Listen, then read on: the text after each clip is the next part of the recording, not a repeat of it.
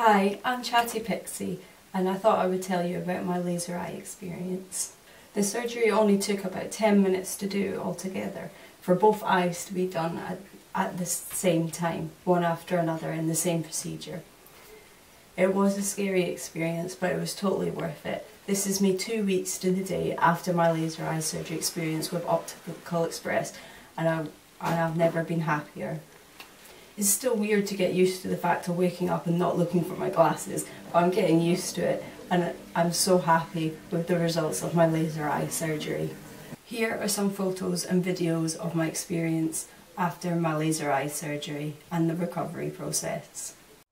This is me just after my surgery. I could open my eyes, I could see totally fine, just my eyes are a bit red.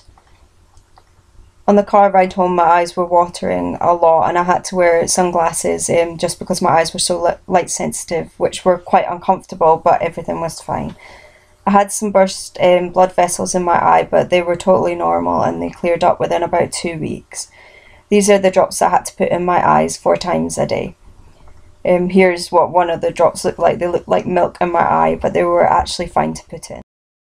To watch a longer video of my laser eye surgery experience, click on the link below.